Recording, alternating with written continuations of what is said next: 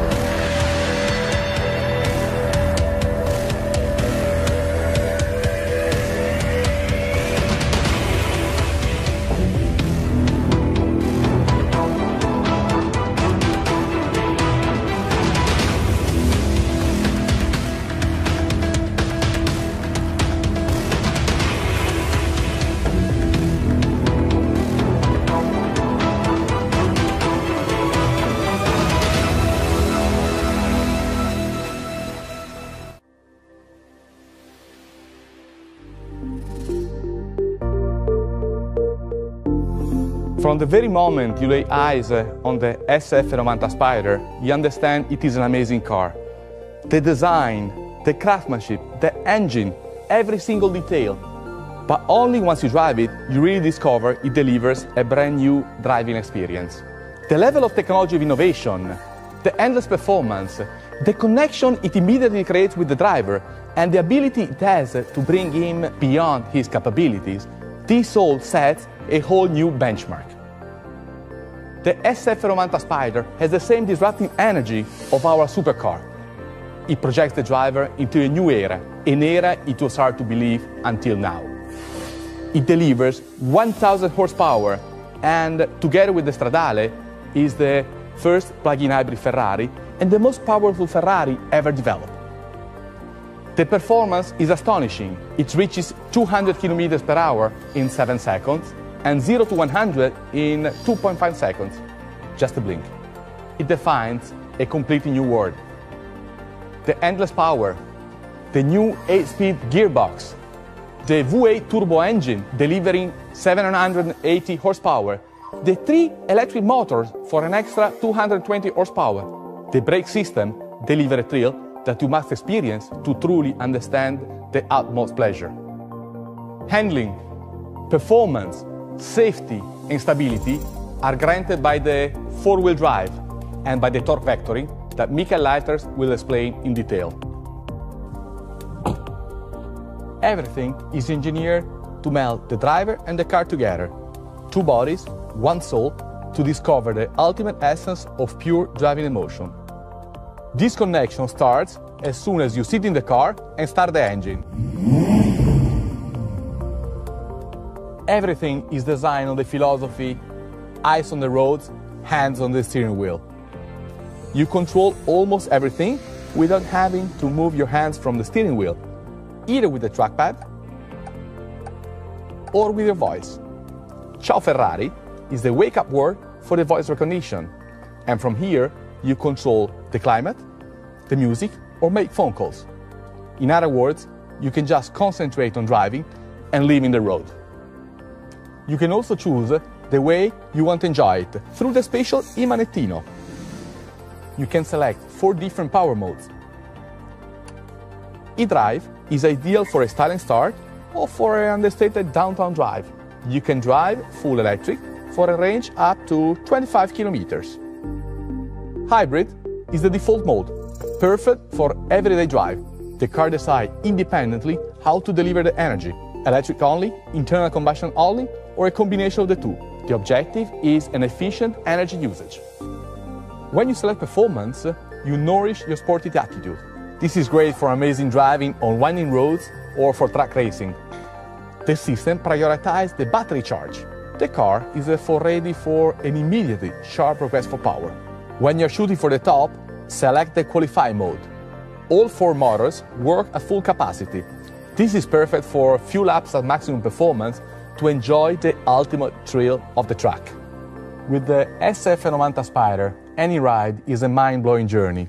But when you open the retractable hardtop, it takes only 14 seconds and you can do it driving up to 45 km per hour. That amplifies the driving excitement with the sound of the engine and the pleasure of an open-air drive.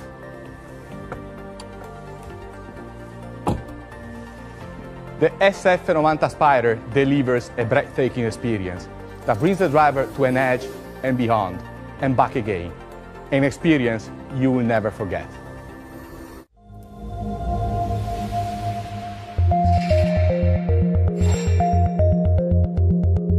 Today we talk about this beautiful car, the SF90 Spider.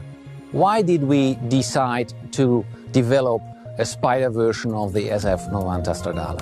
As you know, driving emotions are key for every Ferrari, and with a Spider model we can increase actually the driving emotions. So obviously for Spider model the most important part is the roof itself.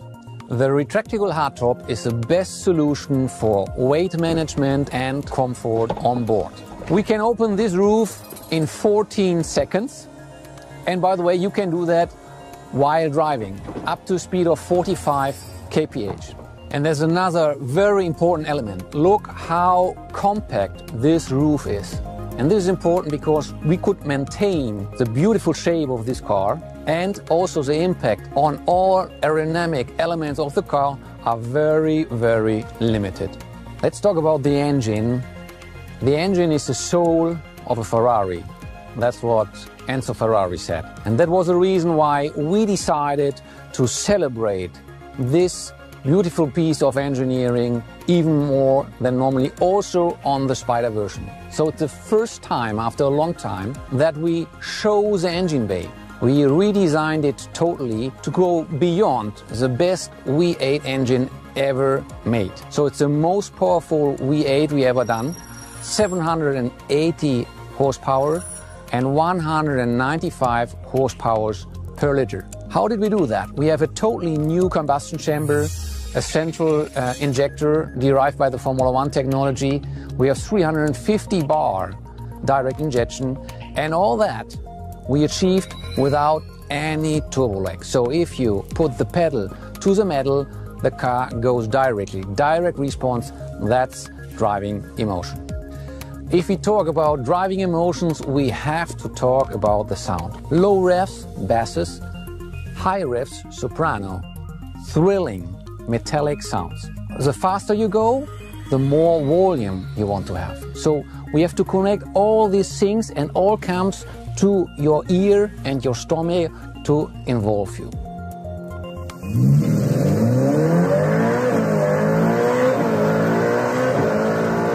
That's like a symphony.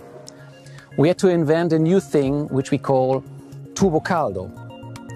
You have to understand that from the engine to the exhaust pipes, there are, let me say, some obstacles, some filters for the sound to come out to the ear of the driver.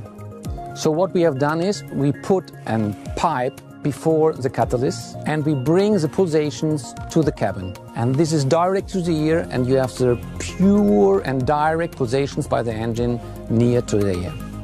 And now we enter in a new dimension, and this is the sound of this new dimension. You have already understood, we are talking about the hybrid powertrain.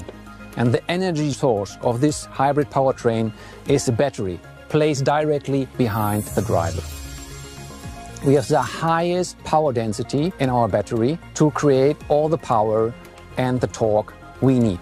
And on top of that battery, we have 3 electric motors. One between the engine and the gearbox. We are using a special technology, axial flux technology, to hold this engine very, very compact. And then in the front we have 2 electric drives, so we can also have all-wheel drive. And all these 3 engines together create 220 horsepower. So we have 780 horsepower by the IC powertrain and 220 horsepower by the electric powertrain. In total, 1,000 horsepower. Let's do a focus on the electric front axle, where we have the first time in the history of Ferrari an performance-oriented all-wheel drive. We have all-wheel drive on demand. We have a lot of performance, a lot of power here on this car, and to accelerate, we need an all-wheel drive. How can we make the car more agile? And that's the reason why we choose two electric drives in the front. So we can control these two drives independently and make it easier for the car to go into the curve. So if you steer into the curve, the car is helping you and is more agile than you normally expect. The driver perceives this functionality 200 kilos less on the car. And there's a third function. Imagine you want to test your car in the morning, but you don't want to wake up the neighborhood. You can go in electric drive, 25 kilometers and up to a speed of 130 kph. I could continue to explain you for hours this car, but the best way to figure out this car is to drive it. And if you drive it, you will feel all the innovations, how they work to support the Ferrari driving emotions.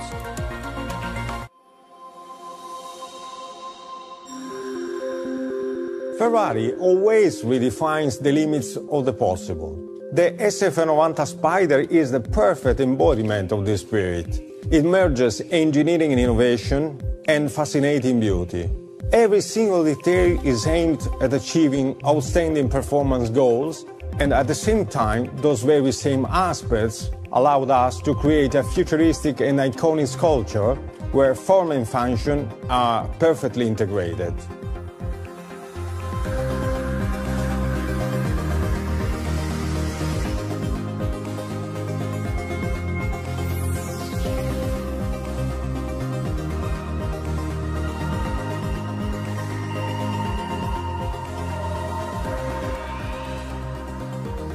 This is an engineering masterpiece, and the design must capture the very essence of the project. The architecture and the proportions are key elements of the design of the car, especially the very compact cabin with a kind of cab-forward effect, the long tail, which is emphasizing the power of the engines, and the short front bonnet. Despite the technical complexity of the car, the form is clear and very pure, thanks to the double-layer cockpit, because we decided to keep one part of the car in body color, like a sculpture, a modern sculpture. The other part is carbon fiber, integrating all the technical and aerodynamic devices.